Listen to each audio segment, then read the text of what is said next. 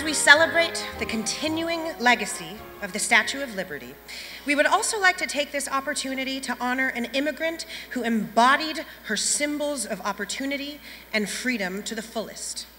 IRVING BERLIN immigrated to New York with his family while fleeing persecution, the pogroms, passing by the Statue of Liberty on his way to Ellis Island. He would become a symbol of the American dream.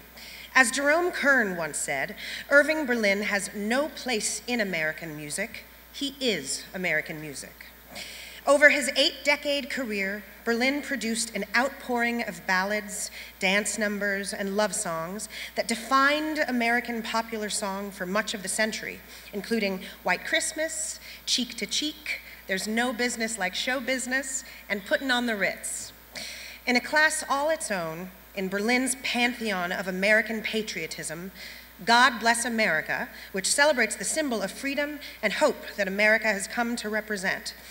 All I hope for God Bless America, he said in 1940, is that it will continue to be popular, especially in these days when so many people feel a need for some vocal expression of their patriotism. In 1949, Berlin paid special tribute to America's iconic symbol of the freedom with his musical, Miss Liberty. For the musical's finale, Berlin set a keystone of American history. Emma Lazarus's sonnet, engraved on a plaque within the Statue of Liberty's pedestal, the new Colossus to his own music. We honor IRVING BERLIN on this important day, both as an immigrant who loved this country and as a songwriter who changed the face of American music forever. Send these, the homeless, tempest-tossed, to me.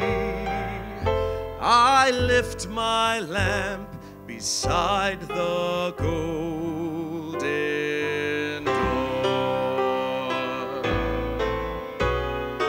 Give me your tired, your poor. Blue sky smiling at me, nothing but blue sky.